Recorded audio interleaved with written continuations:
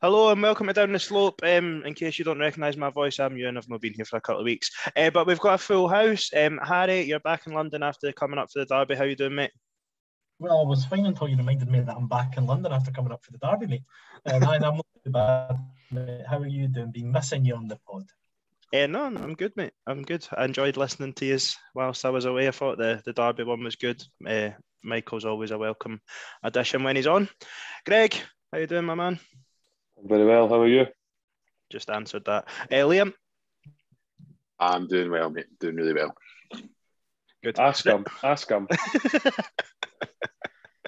Right. We're going to review the derby, everything that came along with that, review the January transfer window, look ahead to St Mirren game. Plenty to get through tonight. Let's start with the derby on Tuesday night. Greg, let's start with the starting 11. Came out at 6:15. It would have been, what did you make of the starting 11? Obviously, Kevin Dabrowski making his first start. Yeah, Maloney had me at Dabrowski, to be fair. It was good to see because, to be honest, that joker doesn't deserve any games, especially after his performance at the weekend. I think he was out injured though. Is that correct? Yeah, that's the line, aye. Yeah, he wasn't actually dropped. It's funny because he drops everything. But yeah, no, I was quite pleased with the lineup. I was feeling quite positive actually. Before the game, I thought that the lineup was competitive. The players that dropped out had to be dropped. So yeah, I was feeling fairly good. Aye, Liam, Harry, we the three of us were together before the game. Harry, you felt it was a pretty attacking 11 in terms of at least the personnel on the park. Did it translate the way that you envisaged it would? I think so. I didn't really expect too much from the game in the first place. I always predicted ridiculously high scores for Edinburgh Derby because it's always my dream beforehand. But yeah, I think both teams kind of struggled to break each other down. So I don't think Maloney could have picked a better team than he picked, to be fair. Yeah. Liam, obviously, let's give you a little moment. I know we mentioned Dabrowski to Greg, but you've been calling for it for, I don't know, pre-season? Just how surprised were you when you seen that he was in the starting 11 and were you impressed? I've been calling for it since Maciej let that free kick in against Celtic where he was standing in the wrong position. I think it's at times maybe it's gone a wee bit, I mean, say over the top, but at times my agenda has been maybe a wee bit too clear, and I've not been Matt Maciej's biggest fan since day one virtually. And I'm not going to lie, I was happy and somewhat relieved to see Dabrowski named in the team sheet for a number of different reasons. But I think first and foremost, just that a guy who's been at the club for 5+ years, so touched upon 76 times he's been named on the bench and never picked. I think it was just really nice to actually have him playing. Yeah, Greg, obviously the back three, we've seen some changes again. Porteous, Rocky, and Lewis Stevenson. So they did play the majority of the game at Livy, but obviously McGinn started that game. Yep. Do you think that's currently our first choice three, obviously with injuries to Hanlon and Clark? I would say so at the moment. There's not really anything else. I don't think Paul McGinn does enough ever to get ahead of the three. I mean, coming on to the game, I thought Lewis Stevenson was poor at the start. Picked up a silly booking for being the wrong side. Rocky seems to be a bit too nonchalant, but Ryan Porteous is just absolute caviar at the back. Absolute caviar. See when he's on that sort of form, £5 million easy. But when he's on the Livy form, he's worth about a £5 on a packet of crisps. Yeah, but yes, to answer your question, yes, that is probably the back three I would prefer. Maybe a couple of question marks still on it over Rocky, but yeah, I'm sure we'll get onto that in more depth. Liam, did we see on Tuesday night potentially that Porteous is much more suited to playing in the middle of the three as opposed to the right where he was for the majority of the game, at least against Livingston? No, I don't agree. I don't think that's a fair hypothesis to draw after one game. I think there's pros and cons to Porteous playing in the middle. There's huge pros of him playing on the right in terms of how he can get on the ball and distribute things. He had a good game. He had a very good game, but we'd be talking about it very differently if a penalty was given for the Lewis Stevenson shoulder bash, because that was ultimately Porteous' mistake that led to that. He didn't deal with the ball back properly. So sometimes with defenders, as Mr. Ross liked to say, fine margins are involved, and sometimes the fine margins go for you and they go against you. And I think Will Porteous' overall performance was absolutely brilliant, and for me, he was man of the match. Sorry to spoil any any debate we're going to have later on that. I do think, you know, ultimately that one moment was pretty decisive. Yeah, if Harry, if you were picking the team out of Rocky and Porteous, you sort of seem the two obvious to play on the right hand side. Who would you feel most comfortable with in the middle? Sorry, because I always feel like the one in the middle is generally the leader of the back line. And Porteous has played the majority of the season, obviously, with Hanlon and McGinn at each side of him. Yeah, I don't really think it's set in stone. I suppose it's the type of thing that you can be flexible with it, depending on who you're against. I think with the way that Hearts were relatively narrow in their way, they weren't really using the wings too much when they were attacking. I think that Porteous being in the middle and being the focal point of the defence was a strength.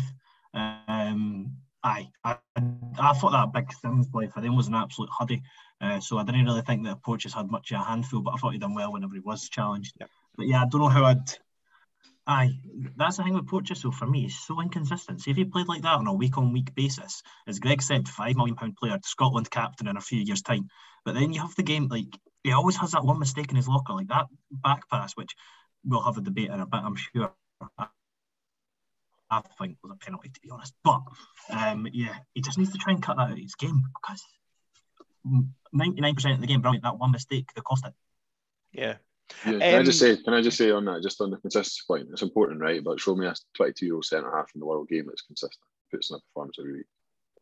I think you could probably show you a centre half in Scotland. I think there's a difference between a 22-year-old centre, your average 22-year-old centre half, the one that's been in the first team for nearly 4 years now. Like, I think experience has got to play in with it as well as age.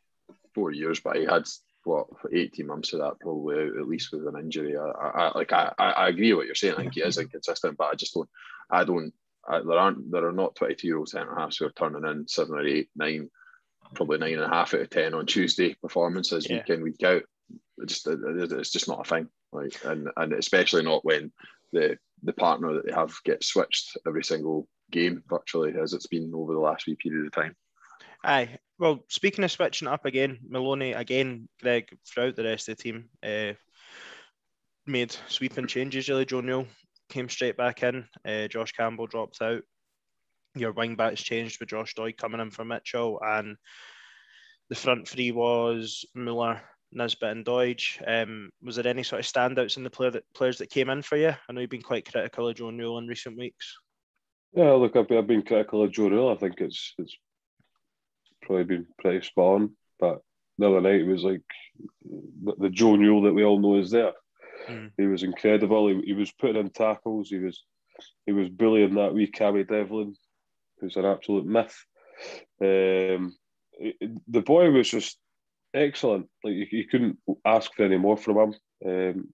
I have been critical, and do you know what? It's probably been deserved, because at times he has been too ready to go back the way. But on Tuesday, we've seen the Joe Newell that we all know is there. Yeah. And, you know, the ability that he's got is second to none. And that's what we want to see every week. Yeah. You know, I felt like maybe Jake Doyle-Hayes was a wee bit quieter. I feel like he maybe slows the game down a wee bit more. I like Josh Doig out on the left. I think when he doesn't have to focus so much on defending, you know, he's a player. Cadden solid as ever. Just the usual Chris Cadden performance for me. So yeah, I think the midfield was good. I think it was a good midfield. Yeah. And to be honest, I'd be looking for pretty much the exact same on Saturday. Cool. Right, Harry, we'll come on to some more individual performances later on, but let's actually get into the game itself. I personally felt like in the first 5 minutes or so, Hearts probably settled faster than us, but then sort of post that Devlin chance, I felt Hibs really took control of the first half. What did you make of the first half in general? I didn't really think there was much in the game at all, to be honest. I thought it was two teams that kind of levelled each other out with the playing styles. I think clashed grotesquely. I've seen neutrals and stuff say they enjoyed the game. If I wasn't a Hibs fan, I would have thought it was a terrible game of football, to be honest. I thought there wasn't really much created for either team. They had one sitter and they had a volley in the box at one point that I thought was a really good chance. But apart from that, there was absolutely nothing in the first half I thought was of note. Yeah, Liam, I guess, Harry's touching on the Devlin chance there. The other two moments in the first half where obviously the Hibs disallowed goal and the penalty incident that you mentioned earlier. Where'd you land on sort of the refs' decisions on both of them? Do you think Poaches is just offside, just onside? Both marginal calls. The offside is marginally offside. I'd love it not to have been, but it was marginally offside by a ball here. I think I've seen everything in terms of the reactions on Twitter to that penalty. I've seen everything from never a penalty in a million years, it's a shoulder barge, to Stonewaller. It's definitely not a Stonewaller. And it's, I think for me, it is probably just marginally a penalty. Mm-hmm. I can see why Don Robertson's not given it, because the flight of the ball changes. You're always taught to look at the flight of the ball, and you do see there's a deviation, because as Stevenson comes across, he does make some contact, but he takes a lot of the man before he does that. So it's probably just a penalty, but certainly not a Stonewaller. I thought, just touching it really, really briefly, I thought some of the Sky Sports punditry was quite pathetic on that, to be honest. That and the later incident that I'm sure we'll come on to mention, both being regarded as Stonewall penalties, I thought was quite pathetic, to be honest. And just maybe they need to look at the diversity of the pundits that they've got in these programmes, because you had a Hearts man, you had an ex-Hibs manager who's been sacked in the last couple of months, and who was at Hearts? Who was at Hearts, and someone else whose opinion, quite frankly, is just not worth listening to. So we've bleated on enough about Sky Sports coverage, Scottish football, but it was poor, wasn't it? I mean, I think what sums it up, the person out of there that could have every right to be the most biased was John Robertson on commentary, and he said it wasn't a penalty. So how Chris Boyd, let's just call it what it is, right? He said he was 100% certain if it was VAR, they'd had two penalties. Yet he stuttered before he even said he was 100% confident. He's trying to make that click, but he wants that title, he wants that clip on Sky Sports, and ultimately that's what he got. Greg, they two incidents in the first half, Liam mentioned seeing it on Twitter. I would probably say even in our group chat, we've had polarising opinions on the penalty. I personally probably felt it was just a penalty. You've been quite vocal in not thinking it's a penalty. I don't think it's a penalty. I think for me, although this doesn't constitute penalty or not, I think Sims is looking to go down. Now that doesn't mean it's a penalty or not a penalty, but for me, I think Stevenson's come across him. I think so. Maybe he's not won the full ball, but it's there to be won. I don't think Sims is in total control of it. Stevenson's made up the ground. For me, it's not. The boy couldn't wait to go to ground. He knew his chance was up. So I think he just went to ground. Not a penalty. Quite good defending for Stevenson. Risky, because if he's a couple of seconds late, it's a penalty and he's off. But I think for me, he's probably read it fairly spot on, and it's not a penalty. Do you think the offside call was correct?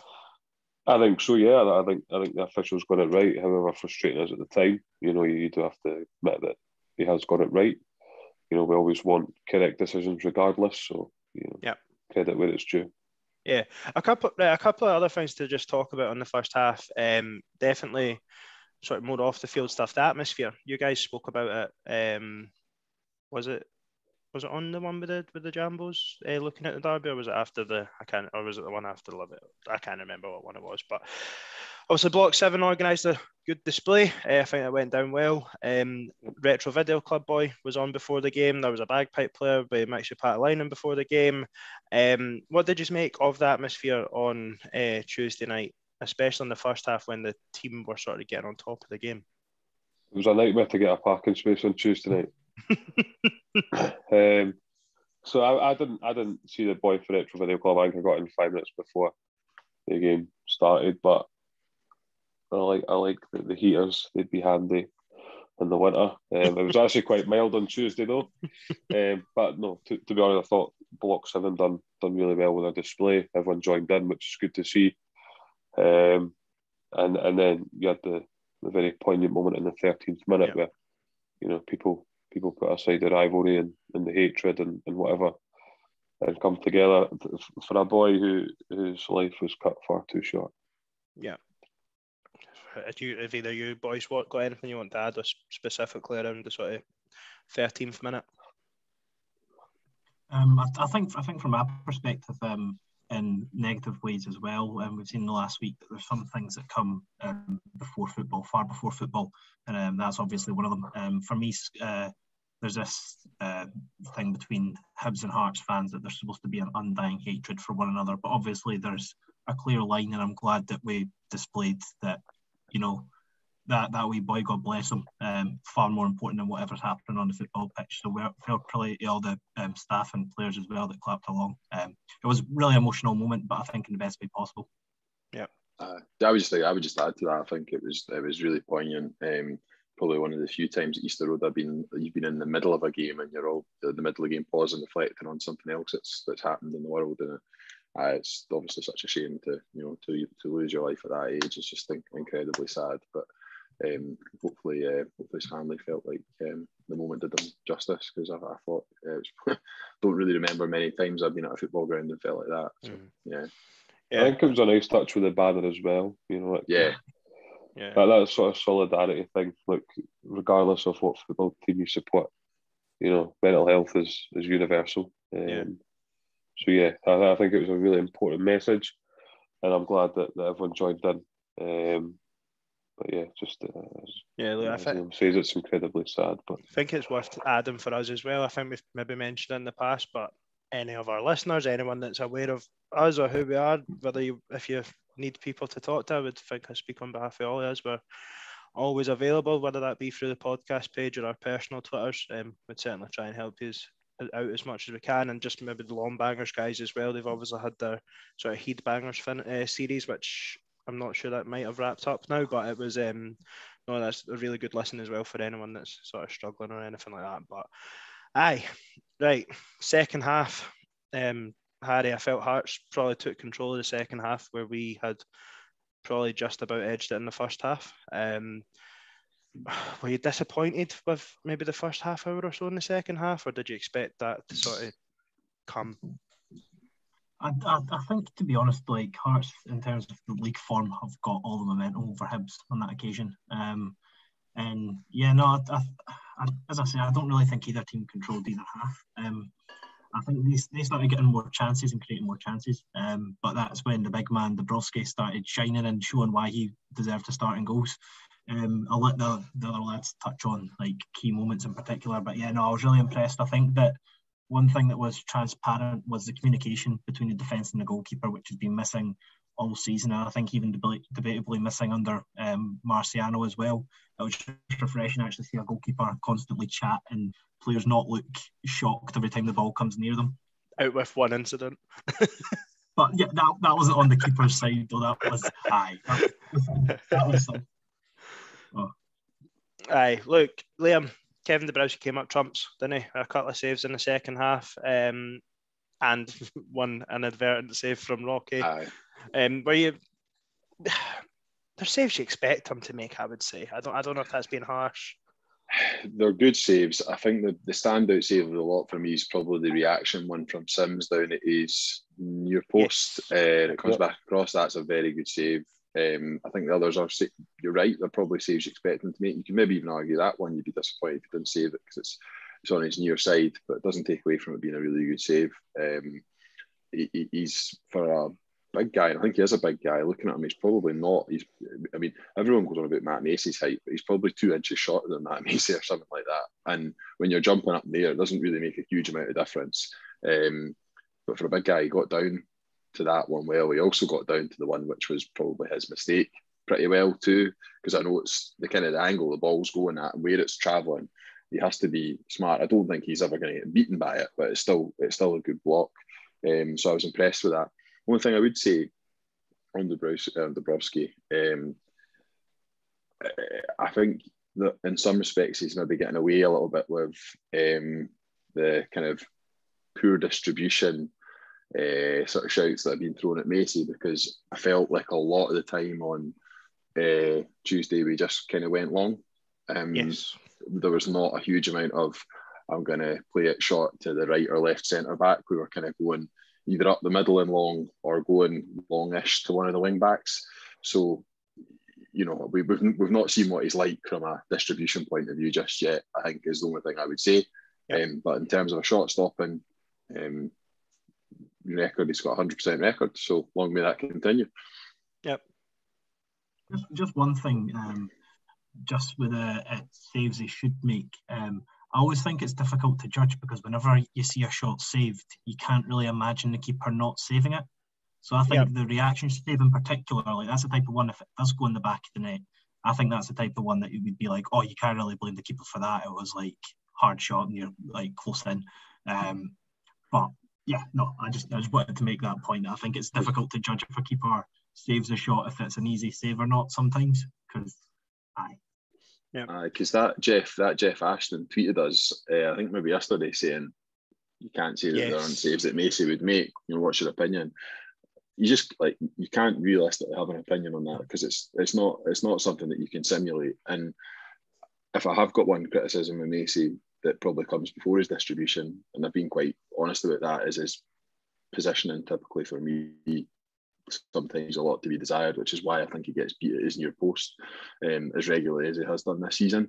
So I can't really say with any honesty that Maciej takes up as good a position as Dabrowski, because he might not have. Yeah, he might take up a better position. So it's just impossible to say. Just before we move, I know we've got a ton of things to talk about before we talk about St Mirren, but just while we've got the subject to Dabrowski, all three is who's in nets on Saturday if both are fit and available, Greg? Dabrowski, no question. Harry? If Dabrowski doesn't start, I'm going to watch him. Liam? Well, seeing as Craig Sampson's off the books now, there's only really one option, I'll go for David Mitchell. Right. Greg, obviously Hibs did create a really good chance before them, but we also made 5 before them, but we made 5 subs. I think it's something that we've probably all been fairly critical of Maloney, as his substitutions. Like, one was enforced with Josh Doig going off at half time. But Dre Wright came on, Josh Campbell came on. Someone please. No, we didn't make 5 subs. Sorry, we only made 4. We only made 4 because Ewan Henderson came on. Ewan Henderson came on. We used the 3 intervals. Yeah, the 3 intervals. Yeah. What did you make of the substitutions on Tuesday night? Let's get it right. I will keep calling this out because Dre Wright and Josh Campbell are not good enough for Hibernian Football Club. Yeah. Dre Wright made 1 pass in 15 minutes to Hibs player. He's murder. Right, let's get it right. He is murder. Josh Campbell, I really don't know what he does to get in that team, to be honest. Why not bring a new boy on? I said that. The boy for Fulham. Why not just inject a wee bit of pace and go for it? Why not? But for me, Dre Wright and Josh Campbell seem to be indestructible under Maloney so far.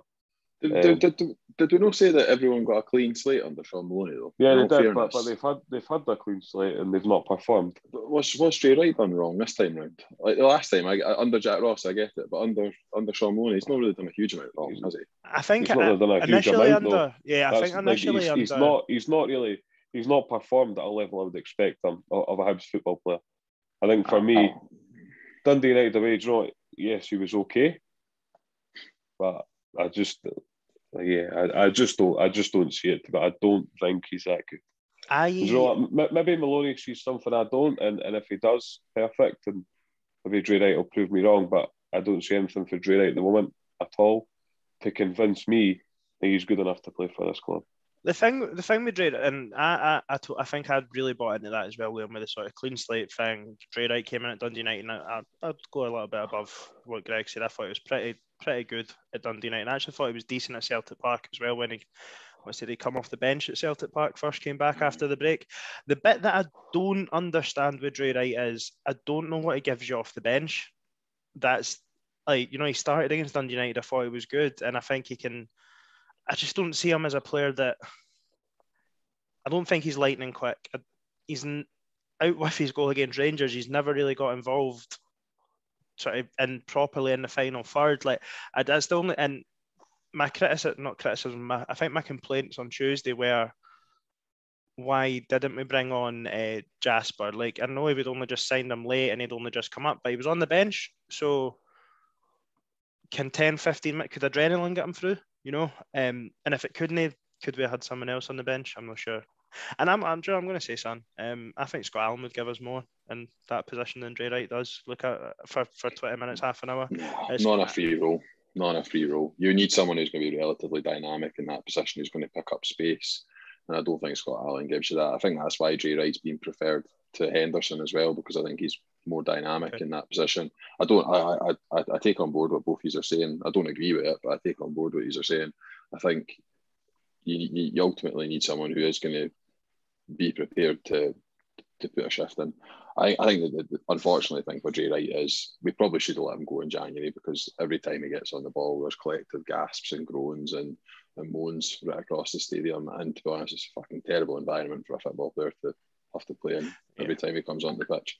I do agree with that. I think the lack of support for him, the lack of support for him when he comes on the park is poor. Do you know what's pathetic about it as well? Is there's people who are moaning and groaning and giving him a hard time, who've probably not even really seen the boy play. They're literally doing it off the back of nothing, because there's a lot of people at that game last night who don't go to Hibs games regularly. And I'm not having a dig at them, but if your only contribution watching Hibs is coming to a couple of derbies a season and moaning at a guy you've never seen play before, then you'd have a word with yourself.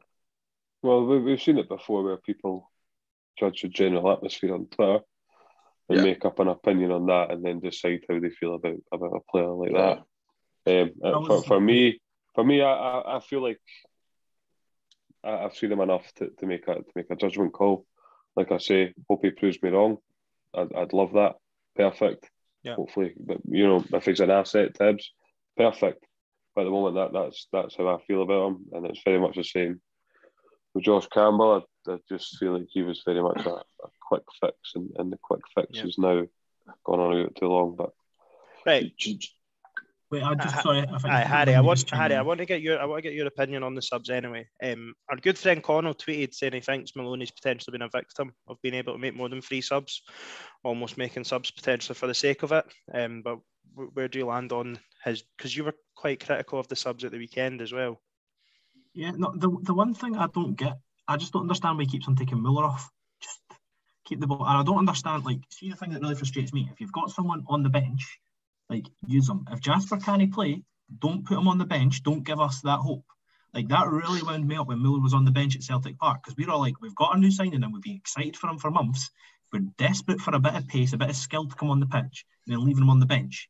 That game was crying out, because see, when Mitchell came on at halftime, Mitchell didn't have the best game of his career, but just the fact that he gave us a bit something different on that wing, it lifted the whole team. What's the point of having Harry?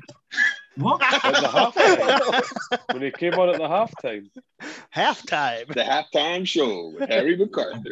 I got flagged off on this speaking Americanisms. All right, thank you, Greg. But as I was saying, I was wondering why Liam was smiling and it was going to come. But yes, anyway, I think that we just need something a bit different that could have actually lifted the team apart from. But then we brought on Dre Wright, Campbell. I was discussing it with Liam. No, sorry, I was discussing with Liam's friend Brody before the game. I just think that he was bled into the team entirely wrong. I think he should have been given that 5-game spell that he had over Christmas and then taken out the team just to try and let him settle into that a bit. I think that the overexposure to first team football has exposed the fact that he's not technically the best player. But I think that with young players, if you can give them bursts, then I think that inexperience kind of plays in their favour. And I think that he's kind of ruined. Every time he's on the team sheet and every time he comes on the pitch now, I get frustrated.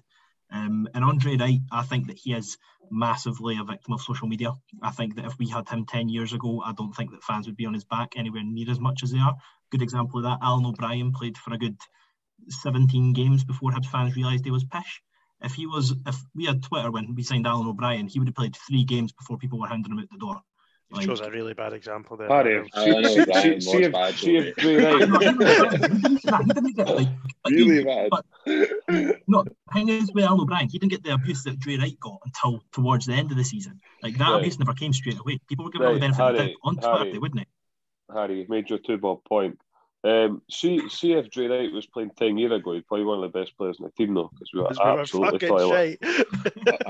And see, on Alan O'Brien, the reason he got a pass for so many games is because we signed him for 250 grand to Newcastle, and he had two caps for the Republic of Ireland when we signed him. So people just assumed he was going to be good because we never spent money on players at that point. Like it was like Hibs have actually spent a fee on a player, and I remember probably about more than halfway through that season him playing. I think did Pat Lyon play him on the right or the left? What he was left footed, wasn't he? Played him on the right, and I remember willing him to be good, like just willing him to do something, and he just couldn't. He had nothing in him. Anyway, sorry, massive tangent. I think it was Gretna he played against, and mate, he was so quick, right? And he got through one-on-one, he just put it straight at the goalie, like passed it back down. I said, "Geez, this is going to be a long season if this clown's playing left mid." He don't get a really good assist against Celtic. I've won the same. He set up call. I wouldn't say it was really good, but he set up. Well, he gets to the byline and he done his job. That game against Gretna was the game where I'm sure he played Steve Pino and Fabian Jantorno up front together. We were 2-0 down at the half time, I'm sure, and we came back to win 4-2. Sorry, mate, right, look, easy. let's get this show back on the road. Look, after the subs and that, I felt like in the last 10-15 minutes, I thought if a team was going to win, it was going to be us. The 90th minute chance falls to Josh Campbell, and look, I know he's telling me that I ramble on and stuff. I'm getting my opinion in there. There's no excuse about missing that. I'm sorry, I don't give a fuck. He has to score. I'm sorry. It's a dreadful miss. He's hit right. He's got to score. I'm sorry. 90th minute, and yeah, circumstances are dictating my thoughts on it, but score. And to be honest, Kevin Nisbet has to score on the or at least hit the target on the rebound. Like, it's inexcusable. Hearts didn't miss that. I genuinely believe that. Like, that's the best chance of the game. He's unopposed for 8 yards, and he's put it straight down the middle. Depends who's playing for Hearts. Stephen McLean's not finishing that. Like, he'd fucking break his hip. Against us, he is. Against us, he is. I think Harry mentioned it on last week's pod. The fucking shite of the Hearts player, the more likely they are to fucking score against us. No, but I just want to say, I think you're being very harsh on Kevin Nisbet. I think Kevin Nisbet was maybe, but I think I Campbell is. Campbell, all you have to do is put a bit of direction on that and put it in a corner. The thing I say is, as long as you get it on target, I'll no complain. But in a 90th minute against Hearts, and you've not got a chance to respond, pretty much you need to bury that. End of story. That's not good enough. Right. And see, for me, it's a bad miss.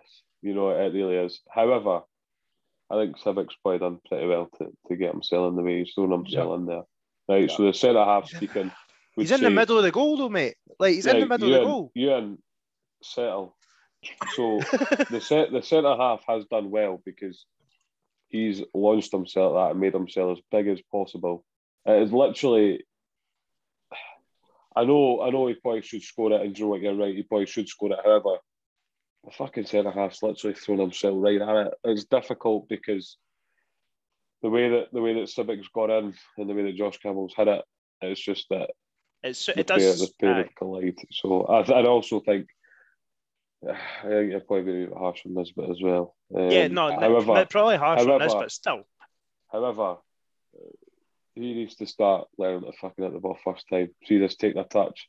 See when players take needless touches, and it really annoyed me the other night because players were taking needless touches. It comes into him and he takes a touch, and that just allows the centre half to come across. I can't remember. He took it on his left foot. Really and he tried to take a touch onto his right. Just hit it with the left, and do you know what? See if the goalie saves it. At least you've made them make a save, right? But just get it away first time. That's my pet peeve when folk try and cut back onto the better foot. Just fucking hit it there. Grow up and use both feet. I'm not gonna back. I think it's inexcusable not to miss it, but he does do the right thing in terms of he keeps it down and stuff. You know, I think it would have been easier. I think he missed a similar chance against Motherwell. He's hit high, it's hit the bar, and I want to say a sort of half volley broke him at the edge of the box that he skied that game as well, or vice versa. And he's done the right thing trying to keep it down, but he has to score. Like Liam, and you probably disagree. Very good contact. It's a very good contact on the ball. First things first. It's a volley. It's different. It's not the easiest position. It's a very good contact. I do agree with he probably should have hit it either side or hit it into the ground. Just fucking hit it anywhere apart from where he hit it. But it's a very good contact from a player late in the game.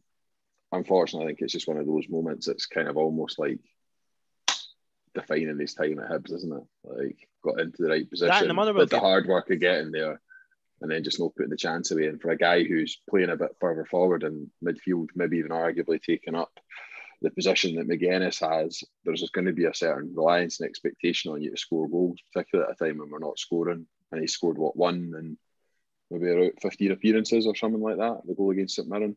Yep. He does have to do better, I'm afraid. I was going to say, he has scored this season, hasn't he? Aye. Can I just go back to Harry's point about Muller? I think Muller was absolutely dead in his feet, to be quite honest. And I think we've seen it where Muller still needs to adapt to Scottish football. He was driving forward in the first few minutes, sorry to take it back, and he should have played Cadden in, and he didn't. Yes. He held on it for too long. So yeah, I think Muller play came off at the right time. I would agree. I'm not convinced that the person that came on for him was the right sub, but hey, we've covered all that over the last 10 minutes. Sorry, I just wanted to pick that one out. I think there's snippets. Harry. Would we all agree though? Just with, I guess we've seen Muller now over sort of the last 3 or 4 games for various length of times. There's something there. I think we've seen on Tuesday definitely still adjusting. I think at times he's quite easily bullied off the ball. He chucked a wee dive in, I'm sure I know. That might have been at the weekend though. It was either the weekend or on Tuesday night. But I was fairly impressed with what he offered on Tuesday night against Hearts. Right. Liam, your man of the match was Ryan Porteous. Harry, Greg. There was. I say before we went, there was a lot of competition, but I thought he was man of the match. Yeah, sorry, sorry, mate. Me, Porteous. Yeah, definitely Porteous by a mile. To be quite honest, the boy was incredible. Yeah. Most fouled player on the park, but he's a thug. So okay. What about yourself, Harry? It depends what narrative you drive. Not man of the match, but I thought one player who actually had his best performance in a while, I thought Jake Doyle-Hayes was very good. I thought that he was getting about a lot more than we've seen him in recent weeks, so I was quite happy with his performance. But for me, it's a coin flip between, Kevin, Porteous, and I'd probably give it to Porteous as well. I thought Porteous was very good. Yeah, I was definitely thinking Ryan Porteous as well, to be honest. I thought Porteous was really good. I've been quite critical on here, probably more so than any of you three. And I thought he was really, really good during the weekend. Do you know what has actually really fucked me off again? This narrative of what he done holding his head after the absolute non-existent fucking penalty claim. Any other fucking player in the league, or see if Ryan Porteous is 30-year-old, they say, oh, that's him using his experience there to slow the game down. But because he's putting a couple of bad tackles against Rangers, this fucking narrative's getting driven again that he's a cheat, that he's this, he's that. I think Chris Boyd was mouthing off about it when they were talking about it. Right, hold on. Like, no. Let's get it right. Chris Boyd, right, come on. If anyone listens to what he's got to say, may as well sit and fucking listen to Neil McCann and take what he says as gospel. Right? Chris Boyd, man, do me a favour. The boy's an absolute pellet. Chris Boyd spent fucking half his life in his arse and arse, so I don't know what he's piping up for. Promoting mattresses in fucking Portland, sorry. Yeah. No, look, like, every person in the stadium knew Porteous was right there. But it's not his fault the ref stops it. It's experienced play, isn't it? I mean, at that point, I felt like we were under the cosh a bit because they just had a free kick in our box. So why not just slow the game down, you know? Of course it's frustrating if it's against you, but there's game management. So I mean, settle the tempo, get back into it. I don't really see what he's done wrong. But look, Ryan Porteous could fucking spit on the ground and Chris Boyd would want him to go to jail. Like, honestly, the narrative that gets driven against a 22-year-old laddie, they were talking about mental health earlier.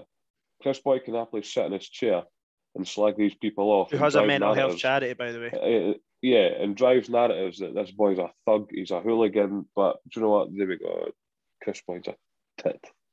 I just think it's so hypocritical of Chris Boyd. And do you know what? He does a lot of good work for charity and his mental health charity. Absolutely. But he sits and slates boys when in the media, in the news, when I don't really feel it's correct, necessary, or justified, in my opinion. Yeah. You two got either anything to add to the Porteous sort of? Just want to say that it's incredible that the biggest hatchet man in Scottish football didn't commit a single foul, and then with Derby on Tuesday night, is that right? 12 fouls against them. Not a single foul. 12 fouls against them. I think there's an element of the fouls that were committed against them. He is very smart, but there's been hundreds of defenders I can name down the years. Aye, He'd be very clever at buying fouls. He is quite often, I think, aggressed upon because he can play football. And it was a sport. Want to stop him playing football. I don't know if any of you have watched Sports Scene, but I was listening to Sports Sound in the car coming home, and Stephen Thompson was fucking hammering him. Well, who did they have on? Sports Sound? Was it Alan Preston, Jim Jeffries? Did they have George Folks? Was he on it? Leslie Dean's make an appearance. Any special guest Anne Budge. Yeah, right, okay. Craig Levine, of course, he's on there every week. Craig Levine now. Derek Ferguson. Tom English was probably spouting shite as well. Tom English was spouting shite. Tom English. The two that were hammering Porteous was Tom English and Stephen Thompson. Well, let's get it right. Stephen Thompson. I mean, wow. Okay. He was that good a pundit they made him a presenter. Tom English probably never kicked a football in his puff. So yeah. It's fine. We'll not have to hear from Tom English for the next 6 weeks. Six Nations starts this weekend, so he'll be away. He'll be away at the egg chasing. Right. Anyway, he'll be wearing his flared jeans and his fucking big brown shoes. Absolutely cardigan. John McGinn again, the Celtic team. Right. Let's wrap this game up. Just in general, were you pretty satisfied with what you've seen for Hibs on Tuesday night? I'll be honest, I was. Thought we could have been a bit better, but I was pretty happy. No, I'm never happy. I'm not happy, to be honest, because we didn't beat them. So why would you be happy? Of course. Look, performance. In comparison to Saturday's shit show, it was better. However, there's a long way to go. Yep. You know, there's a long way to go. It was better, but still wouldn't class myself as happy. Liam, Harry, performance. The only thing is, obviously, you can only play what's in front of you. I thought that the fight was there, but if we play like that without the fight, which I don't know if we'll have if we've not got a full packed out Easter Road with fire going on before the game, it does concern me that we've not got goals in this team. I think the defence kind of looked like it was taking shape, but we created one chance at the end and we didn't take it when it came, and that's a real worry for me going forward. Yeah, I would agree with that. I think the final third's a wee bit of an issue just in terms of number of chances that we're creating, particularly quality chances. I feel like there's going to be a lot of expectation on this boy Melkerson when he's eventually ready and fit to play. I thought the expectation with Muller was huge, but Melkerson's going to have even longer to wait if we're not scoring goals with regularity when he comes into the team. We are missing something in the final third. I'm not sure what it is. I'm not sure if it's just that kind of real quality final ball kind of player or if it's a finisher. But there's definitely an missing ingredient there. Right. Let's go on to the St Mirren game. We'll wrap up the transfer window after, right? St Mirren preview. Liam, you were talking about Melkerson there. I seen a tweet today saying Melkerson confirmed on his Instagram live last night that he's going to be in the squad at the weekend. But I didn't speak Norwegian, so I've not got a clue if that's true or no. What I do ken is he was kicking fuck at a fucking mannequin, so he looks a bit fucking mad. But aye, St Mirren, what are we expecting? We've played them twice this season, drew both games, chucked leads in both games, one under Jack Ross, one under David Gray. They've lost players like Brophy and Co to injury and McGrath to transfer. Greg, will Hibs win? No, because St Mirren have got a world-class midfielder who scored the other night for them. I'm assuming he'll not be able to play. I really don't care if he does or doesn't. But yeah, to be honest, St Mirren are a funny one. They're never really that consistent. Play consistently inconsistent, but they're going after Lee Griffiths, so good luck to them. But I think if we can take away the performance on Tuesday and add a wee bit more quality in the final third day, they won't be a match for us. You know, we have got good players at the club. I think if we can just add that wee bit quality, the wee bit final touch in the final third, then I think we'll win the game. And I actually think we'll keep a clean sheet as well, to be fair. Okay. So, yeah. Before you ask me for a score prediction, I'll tell you it's going to be 3-0. Oh, jeez. Right, okay. Harry, we touched on it there. Jamie McGrath was obviously linked with Hibs for only 5 seconds until the evening news put the Daily Record in their place on Monday night or Sunday night. I can't remember what day it was, but he's felt like he's a massive player for them. So is this St Mirren team are we a little bit in the dark with him now? and with Brophy being injured.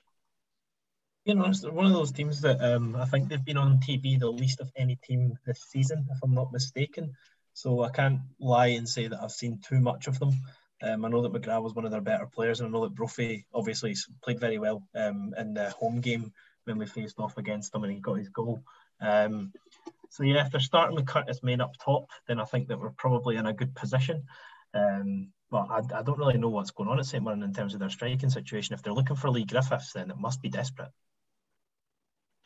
Liam, you've maybe quietly tipped St Mirren. They've been in decent form, maybe to make a push for the top six. So are you expecting a difficult game, or has the last few days with the things we've mentioned there, do you think that's maybe going to derail them a little bit? Possibly. I don't necessarily think the strength of St Mirren's are centre forwards, to be honest. I think since they've been in the top flight, they've not really had anyone who scores goals consistently. I think Obika was like their top scorer with like 6 or 7 the year he put Hearts down. Had to get that in there. And I don't think they've really had anyone who's been prolific. I think they got Brophy last January, didn't they? Thinking that he would score lots of goals. And I think all he's done is take lots of shots, but not score many goals. Obviously, with him being injured, they find it difficult. I think they've got a bit of a reliance on kind of Greg Kiltie to get forward. I look at our strikers they've got on the books, guys like Lee Erwin, and to be honest, they really don't concern me. They really don't worry me. I think the strength of the St Mirren team is their battlers, their workhorses. Generally, they've got a lot of guys in the team who will run all day for them. Might give our midfield some problems just in terms of energy. I've been really impressed with the boy Curtis Ronan. I think I said that the last time we played him. I think he looks like a really is he the one that scored the screamer against Rangers? He is, aye. And Aberdeen last week. Lovely, balanced footballer. Quite wee and diminutive. I don't think he'll get a game at Wolves when he goes back. I don't think he's quite built for the Premier League. But he's certainly technically quite good and seems to have a good engine. And they just sign like really solid SPFL level pros. Like Joe Shaughnessy's been brilliant for them. He scored against us a couple of times, most notably quite recently. But they're not. Yeah, he scored both games this season. 6. Yeah. I'm just looking at their team from their game against Motherwell during the week. So, like Liam said, the back line's just fully sort of experienced players: Fraser, Shaughnessy, Dunn, Richard Tate. Midfield was Power and Ronan. Aye, that Alan Power, like it's just. And then the three that they had behind Brophy, young boy Henderson that scored the World Day up at Dundee United. It's like 17 or something. Yeah. Kiltie in behind the striker, and Jordan Jones they signed on deadline day on the left hand side. He's historically given us quite a hard time when he was at Killie and probably when he was at Rangers as well, but especially at Killie. Didn't we have to watch out for that? I'll be honest, I don't even know where he went down south. Sunderland. Sunderland. In League One, so he can hack it in League One. Still can't hack it in League One because he's up on loan. So. I'm not overly concerned. Chris Cadden pocket him, no problem. And it's worth mentioning that they only had, how many subs are you allowed to name them now? 9?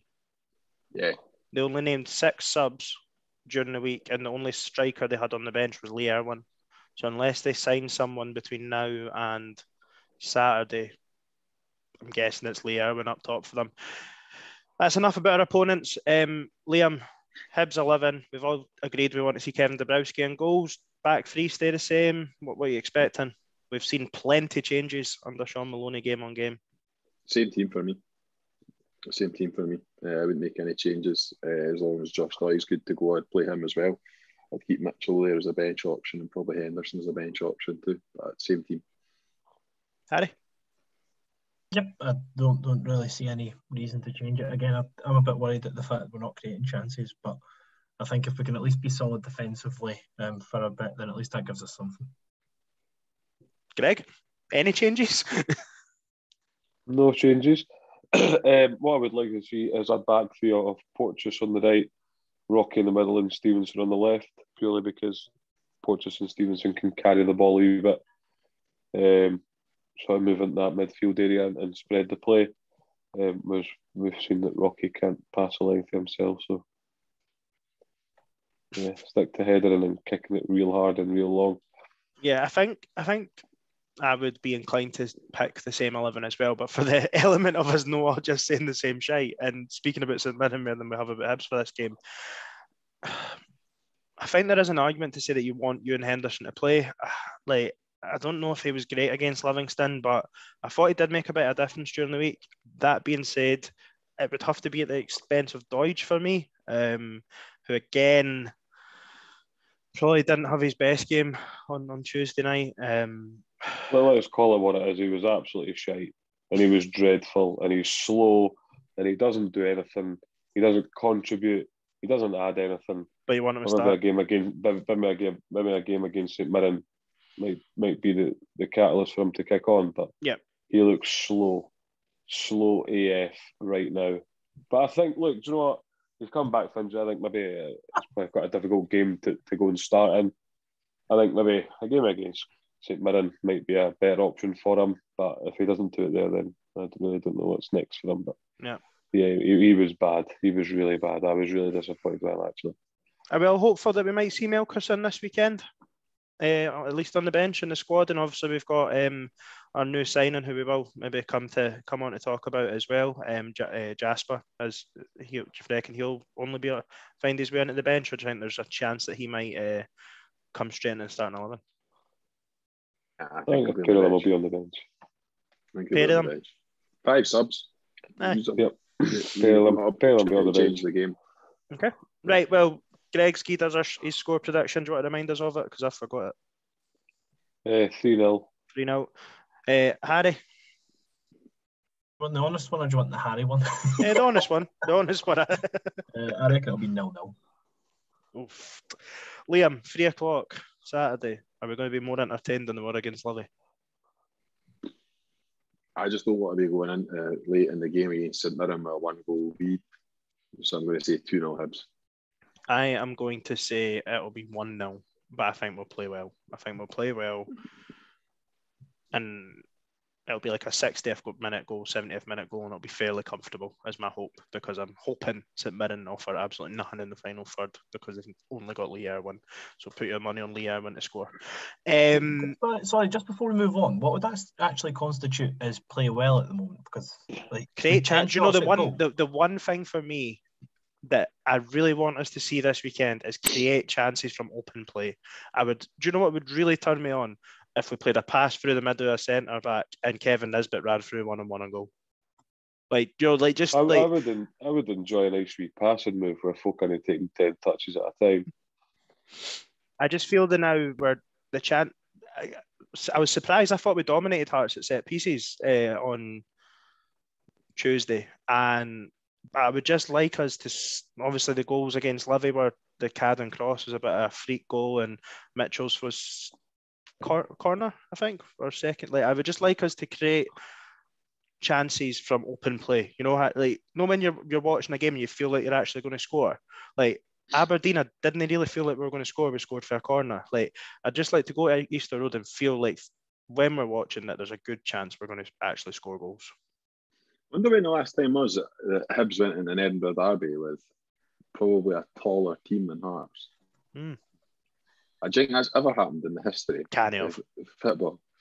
Because remember when Craig Levein just went through that period of signing cunts that were like 6'5", and then signing other guys that are 6'5" because their mate said he was sound. Do you want to patch the transfer window review and just start slagging fuck out of Hearts? Because I'll be honest, I didn't think they were that great.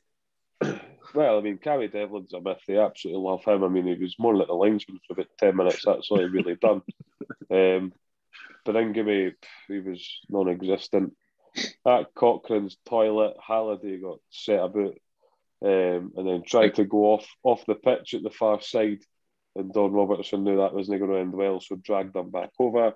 Sims is like a car horse. I've seen Jumbo Jets tons quicker. And Craig Gordon's a fucking goon for Balerno. So. do you know who I genuinely wouldn't want to give him too much credit and go back to the game? I thought Civic had a very good game for a guy who was basically parachuted into the 11. Obviously had that one moment that stands out, but I thought other than that, I thought he was really good too. I wouldn't go as far as really good, to be honest. I really wouldn't go as far as that. I think he was okay. His block I'd say him and Porteous were the best players in the park. But we know how high your standard is for centre halves, Greg. They've basically got to be able to keep 10 out of 10 for you to say that we got pass marks. So correct. I mean, Maldini, Cannavaro, Nesta, that sort of ilk. When Sozzi got that 10 for L'Equipe for his performance in Marseille, and was it I gave him a 7. European final, Greg gave him a 6.5 and said he needed to work on his passing range. He was okay, but I wouldn't say he was a 10. Seemed better, to be fair. He's a fucking player. No, we didn't need to go over the derby anymore. I think we spoke about enough. Transfer window, deadline day, because you guys recorded before that. Am I right in saying when you were recording we were being linked with Jamie McGrath? So obviously that one died on its face probably before we finished recording. I was going to say before you'd even finished recording. There wasn't much chat about incomings really throughout the day, which was probably a little bit disappointing. I think we all felt there was 2 or 3 positions that we wanted to strengthen on deadline day. We got in Jasper from Fulham on loan until the end of the season, and with a sort of option to buy, similar deal that we've got with Rocky. Greg, the 3 players that left, 2 on loan, but we're probably never going to see again with our contract situations, and obviously Stephen Bradley, who we will be seeing again with the option to recall him from his loan in the summer. What do you make of the deadline day business specifically, and then we'll come on to the window as a whole? Remind me again who left on loan? Gogic and Murphy. There we go. 11 out of 10. To be honest, they pair had to go. They had to go. We only got one in. Look, I don't know if Hibs were trying for any more. I think we pointed on our centre half, but we've got Harry Clark coming back, so it's difficult. You don't want to just bring in someone for the sake of it. Yeah, really, probably quite glad to see the back of Murphy, to be honest, because I know that he got a game last week against Livy, and to be honest, I really don't know what he'd done other than get booked. So yeah, I think I'm not overly bothered. I think at times it felt like the window was probably quite poor. Time will tell. In a month's time, we'll have a better understanding of whether it was. In my opinion, I would have liked to see another couple come in though. Yeah, Liam. Again, just same question to you. Just the deadline day activity specifically. How did it leave you feeling? Probably just a bit underwhelmed, to be honest. I'd be similar to Greg. I think everyone knows I'm not Jamie Murphy's biggest fan. I was quite happy to see him go, particularly considering he's one of the higher earners at the club. Gogic kind of less so, because I'm probably different to Greg in that I thought Gogic did a job for us last season. Thought he was decent. I think this season, well, maybe not this season actually, maybe really just since Maloney's come in, I think it's quite apparent that he's not really part of his plans. He's not his kind of player. So it's understandable that he moves on loan, but he goes with my best wishes because he's a guy that's always given 110%. Yeah, he's been really decent at times. I think the signing, the Jasper signing, I'm like, yeah, maybe he'll be great. Who knows? 18 games on loan at Colchester in League Two screams signing from a different era to me. But yeah, I like every player that comes in. I'll give him a chance and hope he can do the business for me, but or for us, sorry, I should say. I think my overarching disappointment is we took in £3 million for Martin Boyle, and as of yet, we don't appear to have reinvested any of that money in the squad. So yeah, I think that's the frustrating thing. Like you lose your best player, and it seems like Hibs didn't have any idea of who they wanted to bring in. For me, that's very, very poor management. I don't put the blame at Maloney. I don't think it's Maloney's fault. I think whose fault is the people higher up who, of course, who should have been planning for Boyle to go. Well, this is it. When the first bid came in, you knew there was going to be another one, and it was probably going to be lucrative enough for us to accept it. And we've sat and we've done nothing. We've got £3 million there. It needs to be reinvested. Like, the squad isn't where any of us want it to be. It needs to improve. I just think it's incredibly poor, lazy, quite unambitious to leave it sitting there until the summer. But yeah, I think. See, when we first sold Boyle, I think I even spoke about it on here. I didn't expect us to go out and spend money on anyone. I didn't expect us to go and do anything extravagant. But then Maloney spoke about how they'd been planning for it pretty much since the first bid, and I thought, they've got something in the pipeline here. And obviously nothing came of it. And that, I think, what sort of... Sure, I'm going to go back to the summer as well. Jack Ross in the middle of the summer said, was it after the Arsenal friendly, that he wanted a centre-half and he wanted a striker, and he ended up getting James Scott and Nathan Wood on loan pretty much on deadline day. Like, that's twice now under different regimes where the messages that have been given out to fans seem, I would say, to not necessarily add up with what's came in the door. And look, Harry, I know I've not come to you for deadline day, but I'm cautious that we're just reiterating each other's opinions. So let's look at the transfer window as a whole. So we've brought in Melkerson. Muller's obviously available now. Dimitri Mitchell. Who else have we brought in? Rocky, Harry Clark, Ewan Henderson, Sylvester Jasper. And is that it? Aye, Dylan Tate came back and disappeared again. Going out, obviously Dan Mackay's went on loan, Dylan Tate's went on loan, Jamie Murphy, amongst others. Wait, how do you view the transfer window as a whole? Because I think we were all pretty positive after the first week or so. I know, because I think... Sorry, what are you saying, Greg? Sorry, I'll carry on. No, I was just going to say, I think it started off really positively, but I think the reason it started positively is because we had a bid for Martin Boyle that we rejected straight away, and we said that we had an evaluation for him, and then we refused to accept until they met it, which I thought was entirely fair. But from that point, how many days left did we have to replace him? At least come up with a suitable bid for someone, try and get the fans at least behind it. We've replaced him with some boy that, as Liam identified, was on loan at Colchester. They're screaming his praises, but 10 days. Technically, he was sold on the 21st of January. Because see, the thing is, for me, for a football club with the stature of Hibs, we should have the player to replace him identified on the 1st of January, and it should be 10 days of constant negotiation to try and get that player in as soon as Martin Boyle leaves, and that clearly wasn't the case. Obviously, I don't know what's went on in the background, but he left and it did leave. Like, he didn't just leave as our best player, he left as a fan favourite. Like, everything that everybody loved about Hibs was Martin Boyle and a human, and the fact we've kind of had that stripped from us without any form of replacement is kind of hard to stomach. I know it's only January and it's difficult to bring in these types of players in January, but the one positive though, I'll say, the Jasper signing, the fact that it's an option to buy, if I'm not mistaken. I hate just point loan signings for down south because they just transpire into nothing, but the fact that if we do like him and he likes us, we can take him on next season. Another thing I think that goes underrated, I don't really know too much about any of the players, but we've been stacking up the development team. I think that being realistic, it's something that we've massively suffered with in the last few years. We've had maybe 2 or 3 players break through that have been quite positive, but back in the day, we used to have like a couple of golden generations, and we've not had anything near that in quite a while. So it'd be nice to see us try and bleed through these players in the next 2-3 seasons. Yeah, Liam, a couple of names in there that I would probably bow to your pronunciation that have been signed to the B team on sort of longer term deals. They're all of ages that if we signed them and didn't say they were for the development team, you'd think they were for the first team, if you know what I mean. What do you make of this sort of strengthening that we're trying to do of that age category?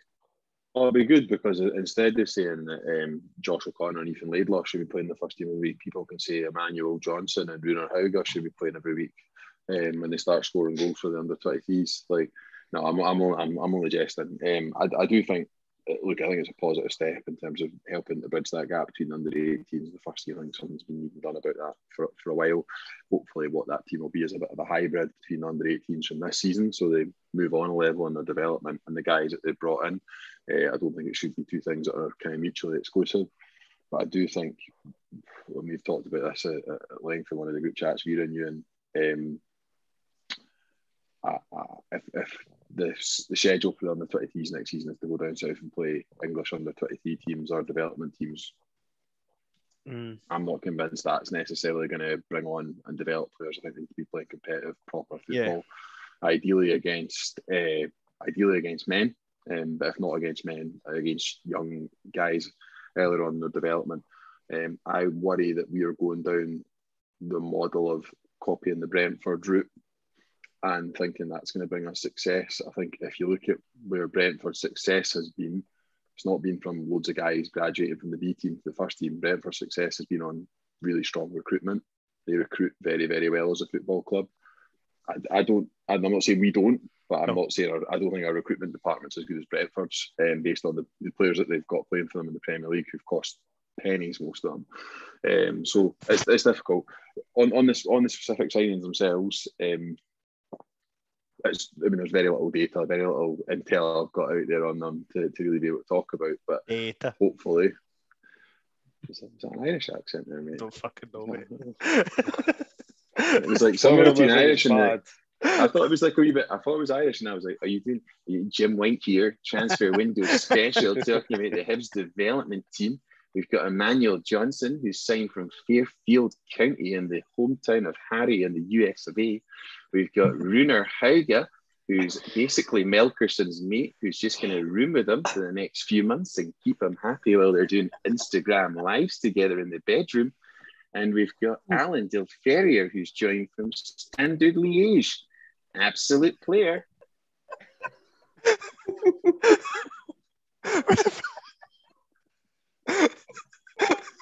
I don't know where that came from. That was fucking excellent. Oh, fucking hell. Liam, man, you're wasted on this podcast, by the way. Right, move on. Right. Right, look, back onto the development team. This was the quote from, it was Steve Keane was, it was a quote from him. What's the boy for America, Johnson?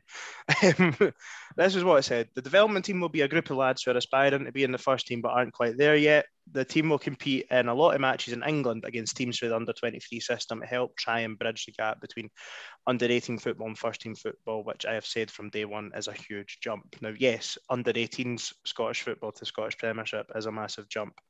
Where do you feel, Liam, you've obviously made your opinion there, that English under-23 ranks in that? Like, because we've signed two guys specifically, obviously, sorry, the guy from Belgium's name escapes me. He was playing sort of second tier in Holland, and obviously, is it Hague? He played Hauge, he'd played sort of second division in Norway. So these guys have been playing competitive football. To then take them out of that, I can't claim to be an expert of any of these countries, but I can't imagine their second divisions are all that bad, to then pop them and go and play, like you say, Brentford's under 23s. I think we played them a couple of years ago when Fraser Murray and that were kicking about. For me, it doesn't really make sense. It felt like something was going to come on the back of it, whether that was like a application to get into a lowland league or something like that. Greg, where'd you land on that? See for me, I think playing English under 23 sides is an absolute wasted exercise. English clubs usually have large squads. I think you should play against teams in Scotland, in my opinion. I think, however, it does provide good continuity, the fact that we are investing in the development squad. So yeah, I don't agree with playing English under 23 sides, but I do think that there's definitely, I'm all for bringing boys in. I don't particularly like Steve Keane. I think that he's done anything significant in the game. He's famous for the Blackburn protests when they released live chickens onto the pitch. So I mean, to be honest, it's pretty sad times. But like, Hibs seemed to like him. He seemed to got going in his role. He's probably done a lot more than anyone else has done for the development team in 2 months than anyone else has done in years and years. So yeah, I'm all for it. I think that it's quite a good idea, and it will be good. And fans do want to see youngsters in the first team coming through the academy. So yeah, hopefully it does help to bridge the gap when we see players like Josh O'Connor, Ethan Laidlaw, that Liam is a huge fan of getting in the first team. Right, Harry, you got anything to add on the development squad?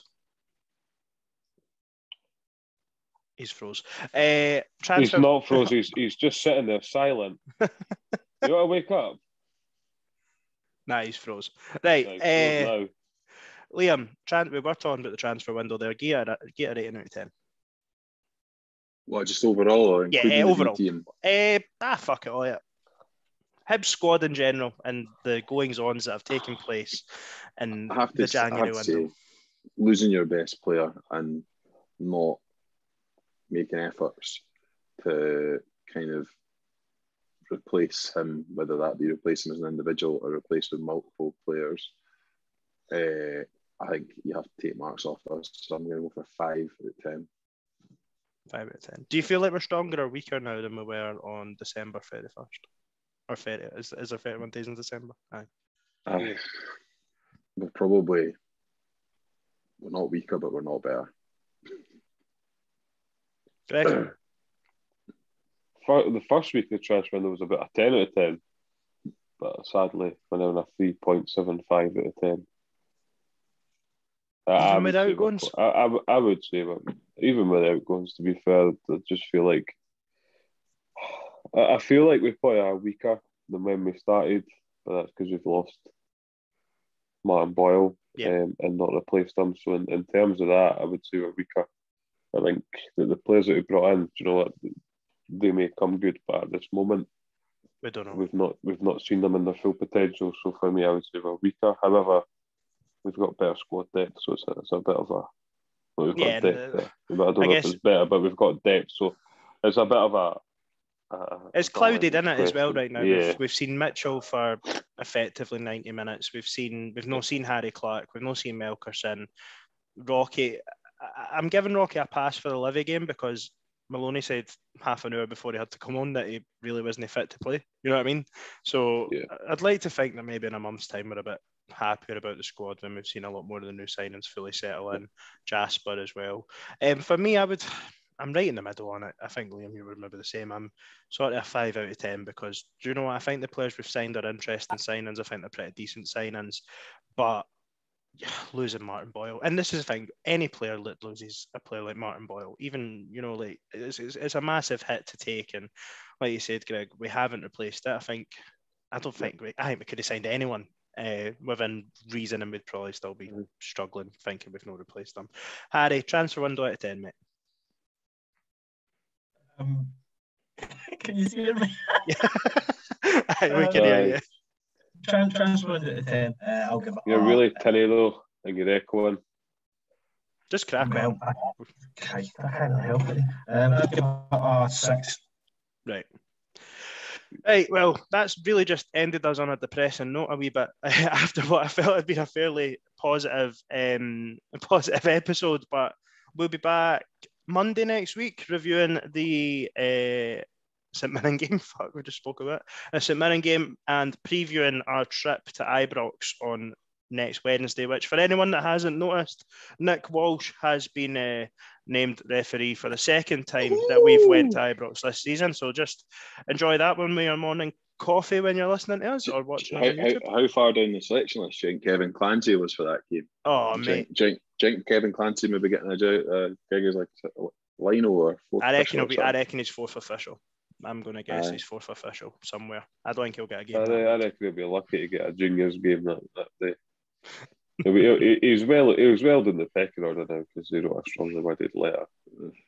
I'm buzzing for us to have talks. To write to the SFA about the manner and the attitude and behaviour of the ball boys. That'll be a good read. Is that an actual legitimate thing? Did he come out and blame the ball boys? He didn't blame the ball boys, but he was mouthing off at the. He mouthed off to John Beaton about the ball boys, and John Beaton had to go and speak to like some boy at Celtic to get the ball boys to behave or something. Honestly, mate, that's hands down the most pathetic thing I've ever heard after a derby in my life. He is an absolute loser.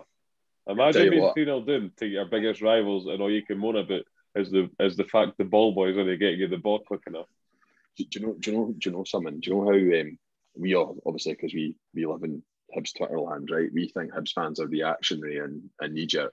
Tell you what, some of the Rangers' reactions to that result last night, they're already talking about him being on a sugary peg after one defeat really in the league, and they're like, "Oh, he's not the man for the job. He's not this, that, and the other." And I tell you what, football's a funny old game, eh? That is indeed, brother.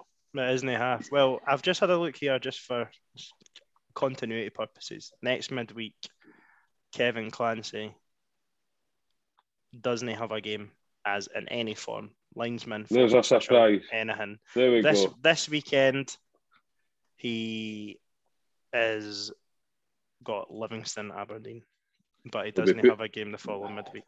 They'll be finding him games that are safe. He'll be refereeing Partick Thistle games for the rest of the season so that he doesn't have to worry about getting lynched. No, right. Aye, there's a wee rant about that. Thank you for listening. Boys, thank you for having me back on after my hiatus. It's been rather enjoyable, and we'll be back on Monday. We'll Cheers. talk about when we have you back on Monday. Cheerio. We're going to have a wee review of your behaviour. See ya. Good night, God bless. Fuck Nick Walsh. Night.